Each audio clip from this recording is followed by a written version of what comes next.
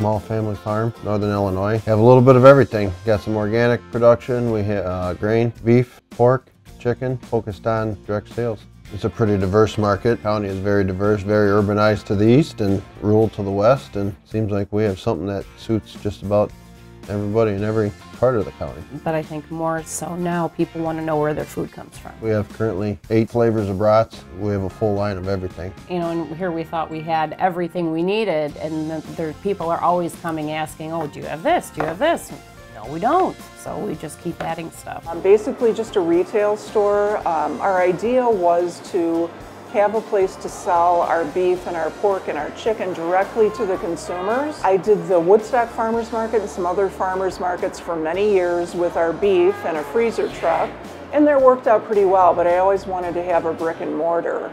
And then when my niece and her husband, Hannah and Chris McKee, started raising their pork and their chicken and selling it to farmers markets and to other local people, I thought, you know, it'd be a great mix with the beef, pork, and chicken. We'd always wanted to put our meat out there, but we just didn't really know how. And my aunt had kicked around opening a store, building a store, doing something with the stores. She just decided she was going to go for it, and we said, okay.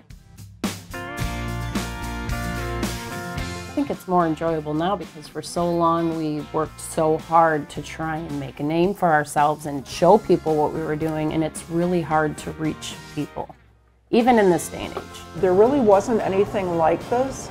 They'd either have to drive into McHenry to find, you know, a Jewel or a Meijer store, or drive into Woodstock for a Jewel, or you know, take a chance on a farmer's market being open. Here we've got a lot of products that you can find at farmers markets. I was able to connect with a lot of my friends from past markets, and they're selling a lot of their products in here too. It's about the next generation. I've got a son who's 31 years old, you know, my niece and her husband. They've got a family of 5 kids, and they love farming as much as my son does. This investment is for their future.